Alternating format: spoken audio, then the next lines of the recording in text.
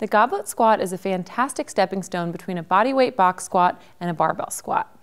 We like it because it forces you to engage your core, sit up tall, and to be honest, it's really hard to mess up. So Allie's going to get positioned. She's going to put the kettlebell between her feet and hinge over and pick it up. Then she's going to bring it to her chest with her hands underneath the horns. She's going to position her feet a little bit wider than shoulder width apart with her toes turned out about 10 to 30 degrees.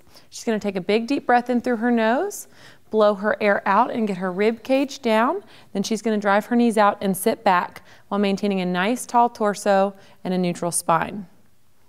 Nice, Allie. Perfect. Now she's going to turn to the side. You're going to see the same thing. Big deep breath in through her nose. All of her air out. Get her rib cage down and engage her core. Sit back and drive her knees out while maintaining a nice tall torso and neutral spine.